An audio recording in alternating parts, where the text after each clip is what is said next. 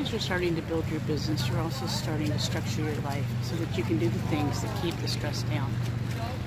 Today's a holiday, and I'm going to catch up on a little bit of paperwork and then do a family barbecue. But before that, I'm going to jump in the pool, do my workout, and then swing by the office and pick up a few things.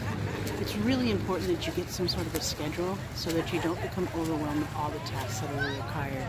There's always going to be something more for you to do, but before that, you've got to take care of yourself. It's sort of like that analogy where they talk about pulling your oxygen mask on first before you put the other people's oxygen masks on.